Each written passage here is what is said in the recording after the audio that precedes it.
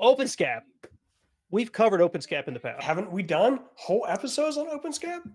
We did 2 full episodes on OpenSCAP. The actual command, if you're keeping track, is OSCAP, right? And it comes from the SCAP Security Guide and I think SCAP Tools. SCAP Security Guide installs everything you need to go with it. But it lets you apply security policies to a system, or scan for and then apply, I should say. And that's exactly what we covered in these other 2 episodes. So in the notes, we're going to include links to those episodes. So if you want to go watch them, but basically, if you need to adhere to certain compliance policies, it's exactly what OpenSCAP is there for. Things like DISA STIG, the CIS benchmarks. We've talked about these PCI DSS, right? There's policies existing in that SCAP security guide for all of those. You can scan your system and see how compliant you are. You can even have it go and remediate a good number of those things that would have tagged you or would have failed you in the past, right? So just keep that in mind. OpenSCAP's good stuff.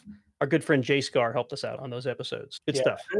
I know you guys covered DISA STIG, which is interesting for public sector folks. And you guys also covered CIS Benchmark. CIS Benchmark is the Center for Internet Security benchmark. There's a couple different options, but if you're just getting into like, how do I make sure my machines are on a good security footing?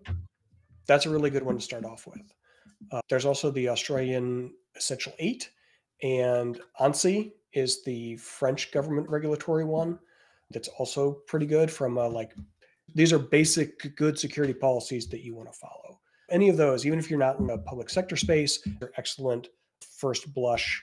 I would like to make sure my machines are in a good security footing standards to try and comply with.